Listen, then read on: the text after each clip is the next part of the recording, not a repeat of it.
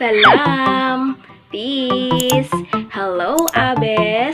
I am your instructor, ENGRhymes. And today, we are going to discuss biological aspect of post-harvest handling of crops.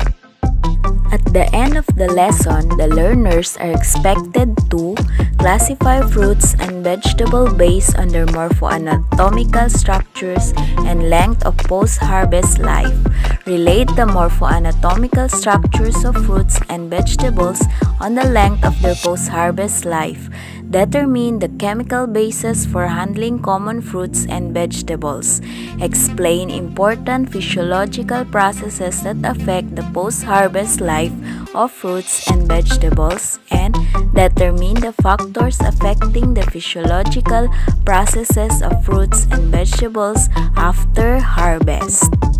Lesson outline: classification of crop produce, structure of fruits and vegetables, chemical basis for handling fruits and vegetables, post-harvest physiology, factors affecting physiological processes in fruits and vegetables after harvest. Classification of crop produce. Fruits botanically are mature ovaries and seed-bearing parts of plants. Include grains, legumes, nuts, cucumbers, coffee, mangoes, peppers, tomatoes, citrus, bananas, grapes, strawberry, pineapple, lanzones, rambutan, dragon fruit, kaong, etc. The succulent, high moisture and generally sweet fruits and consumed raw as dessert rather than main meals. Vegetables are all other parts of plant which are edible, include roots, stems, tubers, leaves, etc. These are generally consumed, processed in one form or the other, and part of main meal. Harvested fruits and vegetables have the following characteristics: high moisture content and highly perishable. Morpho-anatomical basis for perishability of fruits and vegetables. Plant part or organ utilized.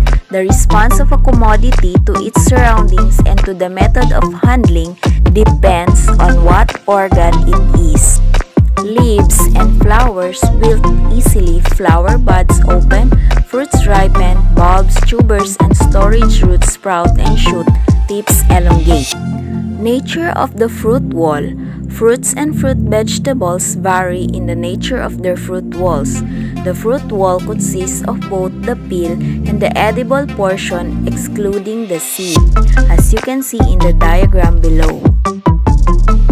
Some terminologies in relation to fruit wall: rind, the tough and leathery peel of citrus and watermelon; pulp, the edible portion of citrus; aril, the edible portion of rambutan, mangosteen, durian, and lanzones. The nature of the fruit wall greatly influences the effect of the environment on the organ and its susceptibility to mechanical damages. The thin outer part of the fruit wall and succulent pulp of some fruits like tomatoes make them susceptible to damages. Fruits with leathery peel are less susceptible to bruises, as in star fruit and apple. Fruits with thick and hard fruit wall like cucumbers, melons, and squash are better able to withstand damage than those with soft fruit walls like tomatoes and bananas. Surface area to volume ratio. It determines the reactive area for respiration, transpiration, penetration of chemicals and microorganisms. The greater the surface area to volume ratio, the faster the diffusion of gases involved in respiration, exit of water through transpiration, and entry of microorganisms and chemicals. This results to shorter post-harvest life. Nature of the cuticle. The cuticle is the non-cellular waxy layer above the epidermal cells of the commodity. The epidermal cells comprise the first layer of the cells exposed to the environment. The thicker and more complex the cuticle, the greater is its protective capacity for moisture loss, penetration of microorganisms and chemicals, mechanical damage, temperature changes, escape of flavor components. Immature fruits deteriorate at a faster rate than mature ones. Mature fruits have thick, complex, and waxy cuticles, whereas immature ones have thin, irregular, and less waxy cuticle. In wing beans, the wing portion has thinner cuticle, hence it wilts at a faster rate than the other parts of the pod. Lanzones is not waxy, hence lanzones loses water fast, which shows up as browning. Banana deteriorates at a much slower rate. Pomelo has thicker rind, hence loses water slower compared to the landan. Number of stomata. The stomata are the main passageways for the loss of water and entry of air for respiration. The more stomata, the faster will be the deterioration of the commodities. As the cuticle develops during full development and maturation, some of the stomata get covered. Pechay has 13,000 stomates per centimeter square in the lower surface of one leaf and possibly twice as much for both surfaces. Immature fruits have more stomata than mature ones, which partially explain why immature fruits deteriorate faster. Amount of hairs and or spines. Hairs or spines are elongations of the epidermal cells. Visible hairs or spines are known as emergences, while tiny hairs which may not be visible for the naked eye are called trichomes. The special name for the hair of rambutan is pintern. The more trichomes, the faster is the deterioration since they increase the surface area to volume ratio of the commodities. A single rambutan fruit has 200 to 400 spin turns with several trichomes per spin turn. Lanzones has trichomes aside from having no wax on the cuticle. Chinese cabbage has more trichomes than mustard, while pechay has none.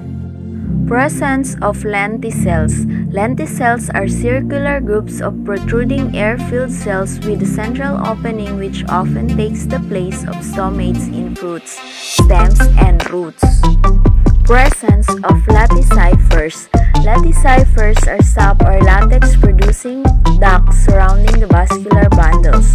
When the laticyphers are cut open, when harvested or injured, latex is released. Hence, the flows of latex on the stem must be avoided or washed off before it hardens. Classification of food crops based on their post-harvest life. Perishables are food crops whose food value is maintained over a short period of time after harvest. Durables are food crops which can be maintained as food over a long period of time. Table 5.1 show the properties of durable and perishable crops, but let us focus on perishable crops. Continual or semi-continual harvesting is often possible. Long-term storage may therefore be avoided. Harvest windows are very variable. Critical periods may be 1 to 3 days. For semi-durable crops, the harvest period may be over many weeks. Processing to physiologically stable products often used as an alternative to storing fresh produce. Many shapes often asymmetrical and therefore difficult to handle without damage. Large units mostly weighing between 5 gram and 5 kilogram. High moisture content commonly 50 to 90% and moderate to high respiratory activity. Soft, textured tissues prone to injury and predation. Physiologically perishable, inherent storage life of few days or weeks, all the longer for semi-durable, some of which may be stored for several months. Storage depreciation caused by both inherent processes, respiration, sprouting, and compositional changes, especially ripening, and external factors such as water loss, temperature, stress, molds, bacteria, insects, and pests. Table 1.3 shows fresh horticultural crops classified according to relative perishability and potential storage life in air at near optimal temperature and relative humidity. So relative perishability at very low, with a potential storage life in weeks of greater than 16. The commodities are tree nuts, dried fruits, and vegetables. At the very high relative perishability with less than 2 weeks are apricot, blackberry, blueberry, cherry, fig, raspberry, strawberry, asparagus, beans, sprouts, broccoli, cauliflower, cantaloupe, green onion, leaf, lettuce, mushroom, pea, spinach, sweet corn, tomato when ripe, most cut flowers and foliage, fresh cut, fruits and vegetables. The chemical basis of handling the harvested commodities. Carbohydrate content. Fruits and vegetables are complex carbohydrates which supply nutrients such as vitamins and minerals. Storage organs contain more carbohydrates, hence usually last longer. When sugars are being converted to starch, there is a loss of sweetness in commodities such as in corn. The conversion of starch to sugars in potatoes when stored at a temperature below 10 degrees Celsius becomes undesirable for processing. Sugar causes browning during cooking. Presence of protopectins. Pectic substances are mainly deposited in the cell wall and middle lamella, acting as cementing materials. They occur in the form of protopectin, pectinic acids, pectin, pectic acids. Total pectic substances increase in amount during the development of fruits. As the fruit ripens, the contents of soluble pectates increase while the total pectic substances decrease.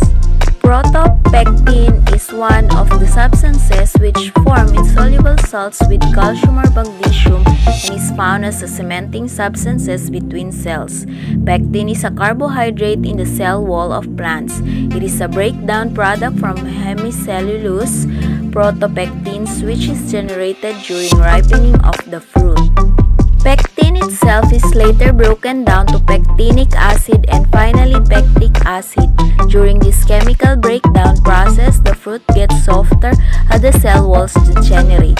Guava, pineapples, and oranges contain high pectin, while soft fruits like cherries and strawberries contain few. Under acidic conditions, pectin forms a gel. This effect is used for making jams and jellies. Pigment. The change of color during ripening is due to changes in the pigments. Main pigments responsible for specific color of some commodities. The color green, blue, green, yellow, green in most commodities, where the main pigment is chlorophyll. Red in tomatoes, lycopene. Orange of carrots for carotene. Red in strawberry for anthocyanin. Yellow in papaya for cryptoxanthin, and purple in eggplant for delphinidine.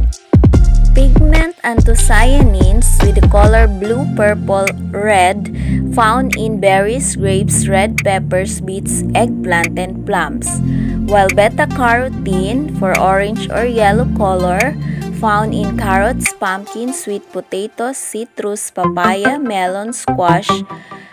For curcumin, for the yellow color, can be found in turmeric. Lutein, yellow or orange, found in kale, broccoli, spinach. Lycopene, color red, found in tomatoes, watermelon, red grapefruits. And zeaxanthin, yellow color, found in corn. Fats and acids. Fats in avocado, malic acid in apple, citric acid from citrus and pineapple, lemons, and grapes, ascorbic acid from guava, orange, and grapes, tartaric acid of grapes, bananas, and tamarind. Avocado fat. You need not worry about the fat content of avocado, as this fat is not harmful nor does it increase your cholesterol levels. Saturated fats are those types of fat that are harmful and increase cholesterol levels. However, monounsaturated fats, avocado fat is of this type, and polyunsaturated fats are not harmful and do not increase cholesterol levels. On the contrary, monounsaturated fat and avocado fat help lower cholesterol. At maturation, reducing sugar increases while the acidity decreases, hence the matured or ripe commodities taste sweeter. Physiological processes that occur in harvested commodities. All fruits and vegetables are living organs.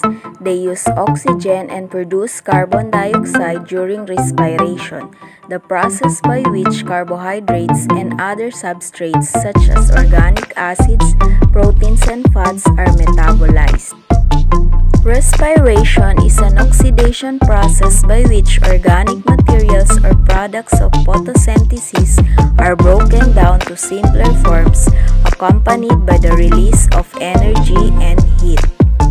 Respiration thereby provides the energy necessary for cells to maintain structure and for ripening processes such as color and flavor development. The substrates cannot be replenished once the fruit or vegetable has been removed from the plant. Faster respiration rates will result in loss of food nutritional value, loss of saleable weight, poorer flavor, and thus reduced product quality.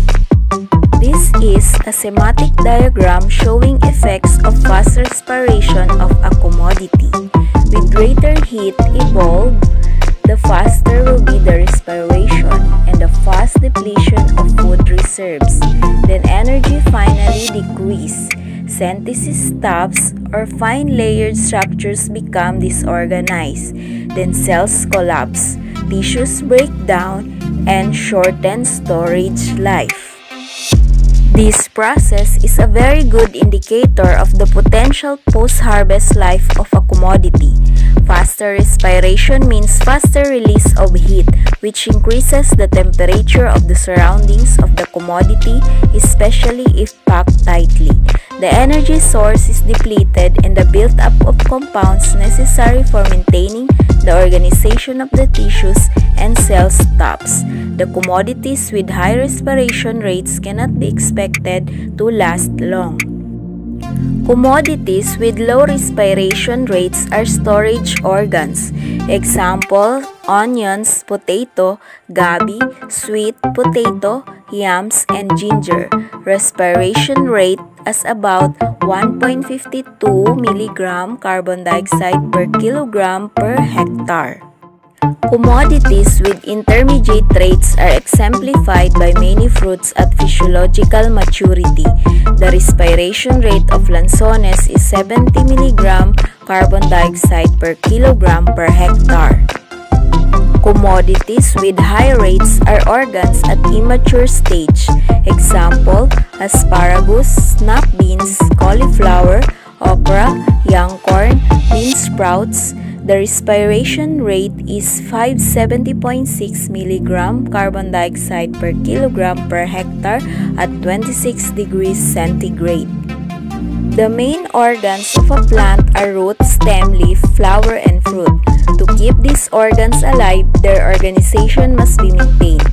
Once there is a breakdown in this organization, even at the cellular level, there is a corresponding change in the metabolism of the commodity, which eventually shows in the state of deterioration. To maintain the organization and sustain metabolism, energy is made available through respiration using carbohydrates accumulated before harvest. Post-harvest changes, a view of spoilage of fresh fruits by microbes and biochemical changes. Product quality at harvesting. Look fresh and attractive. Poor quality of products due improper handling after harvest. Looks dull with dark spots.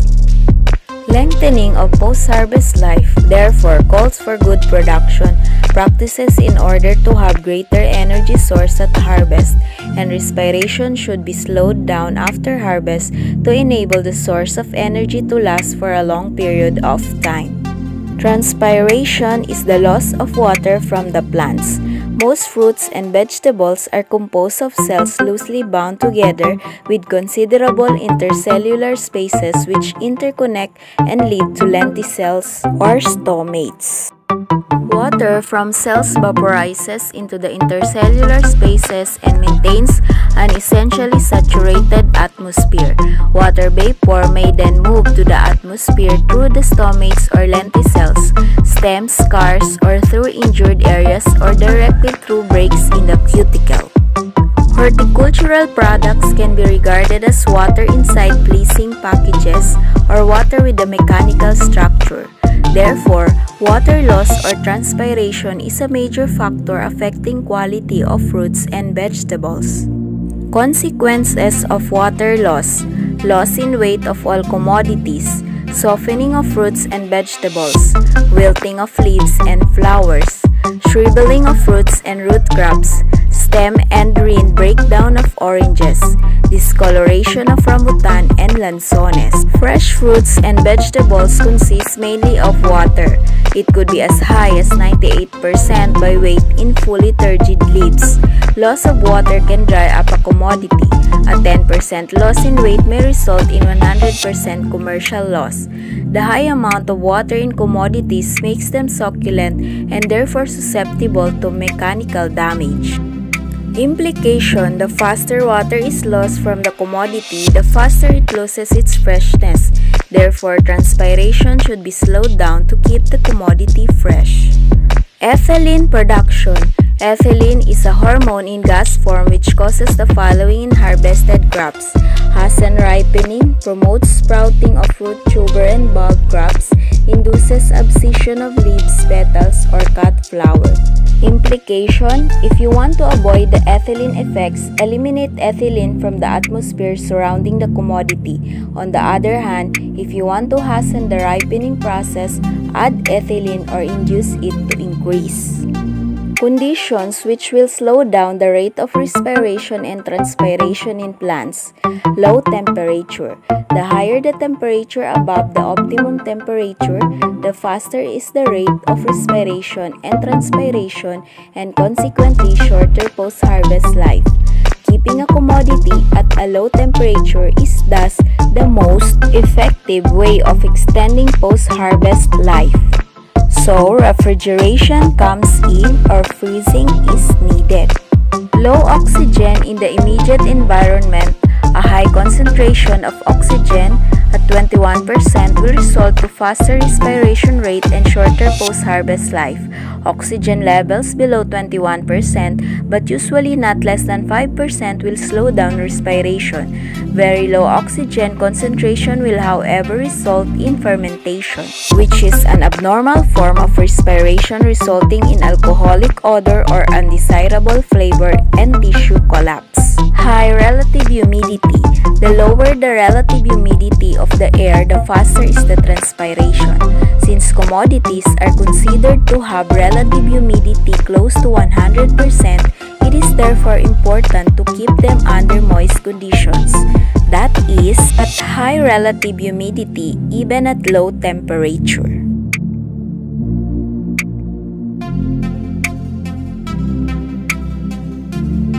So that's all for now. Don't forget to subscribe and click the notification bell para updated ka sa mga lessons natin. Masalamat!